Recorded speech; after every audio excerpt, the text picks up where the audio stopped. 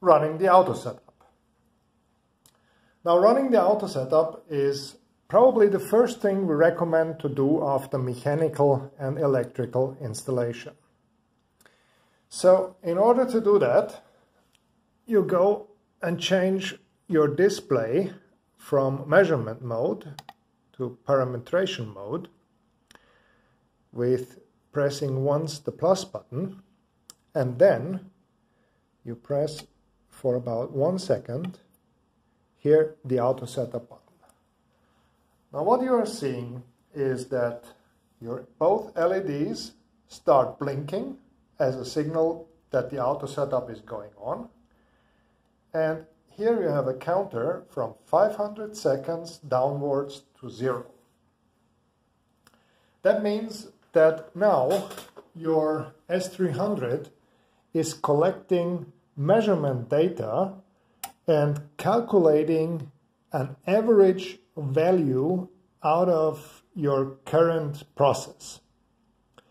So that means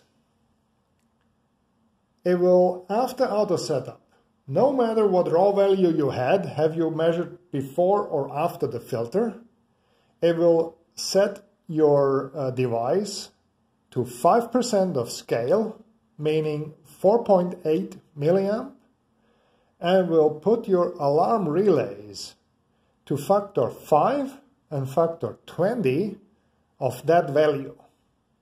So factor 5 meaning at 25% your relay number 1 will switch, and at 100% or 20 milliamp your relay 2 will switch.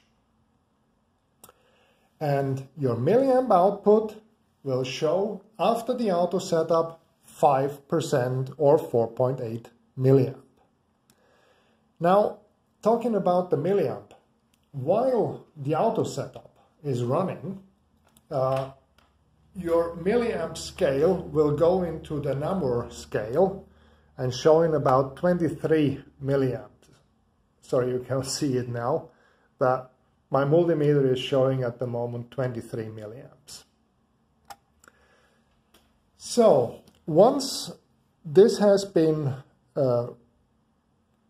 completed and counted down to 0, it will stop automatically and go back to measurement mode. Yeah, that's actually about everything for AutoSetup. Maybe one more thing. If you want to stop it, you press one more time for about a second the AutoSetup button, and it interrupted the process and went back into measurement mode. So, as a summary, AutoSetup collects data for the time it's running. It takes this data as sort of a baseline on 5% of scale, meaning 4.8 milliamp.